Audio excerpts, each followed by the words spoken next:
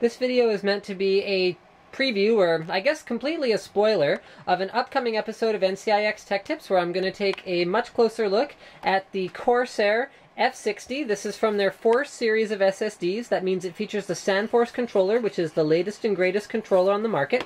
I did do an unboxing of this particular drive, so you can see the accessories it comes with, including a 2.5 to 3.5 inch adapter. But anyway, the angle I'm taking on this particular episode is going to be, what if you were an early adopter for SSD? So I found the oldest SSD drive I could find. In this case, it was some crucial 64 gig drive. This is back before there were even like series names like Force. So this is just called 64 gig SSD drive. Here's the part number here. This was really the oldest thing I could find, and I want to find out, because I've compared the SandForce controller, I've compared a modern SSD to a hard drive before, but I've never compared it to an old SSD. So what if you were one of the people who bought one of these for $750 back when they were current and the hottest new thing? Is it worth it to upgrade already? Because a 4 series drive is only $200 for almost the same capacity.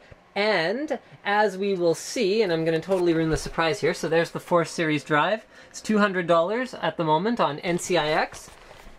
As we will see from the benchmark results that I obtained with it, if you were using an old drive, so here, let's find the crucial old SSD, you can see that it scores only 1,147 points on the hard drive test. So this drive, just trying to benchmark it was painful. It actually took about 30 seconds longer to boot up the OS compared to the 4 series drive. So it took about, if I recall, I wrote this down at work, but it took about 1 minute and 25 seconds to boot up, whereas the 4 series SSD was around the 50-second mark.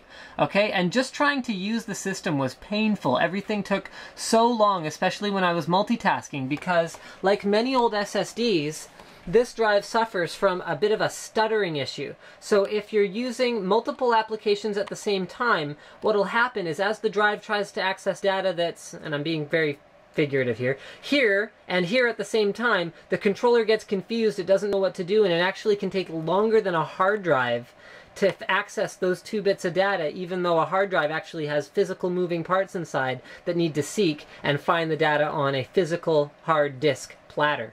So that was one of the challenges with early SSDs. With the SandForce, that problem is completely solved, along with offering much better speeds on sequential reads and writes as well. So here are the scores. Let's do a couple quick comparisons. So the ones that are most relevant, this is kind of an antivirus security software test. So you can see that it comes in at 10 megabytes per second. So let's compare that to the 4 series SSD, where you can see that we are actually getting 22,000 marks in the hard drive suite on PCMark Vantage.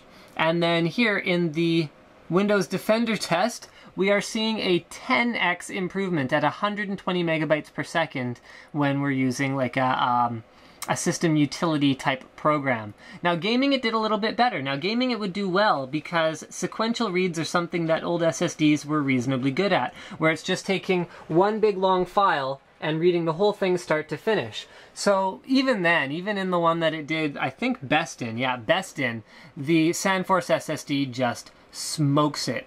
Now random stuff, where you're accessing little bits of data all over the drive, that's where the newer SSDs really shine. You compare that to the numbers that we saw on the old Crucial SSD, and everything is as much as 50 times faster on a newer SSD compared to an older one. So there you have it. We have seen that if you were an early adopter, basically it's, from a capacity standpoint, not really, but from a performance standpoint, it's getting to be time to go ahead and replace that SSD already. Thank you for checking out my video blog, and please stay tuned to my NCIX.com channel, where I will be doing the official video on this subject. And don't forget to subscribe to both Linus Tech Tips as well as NCIX.com.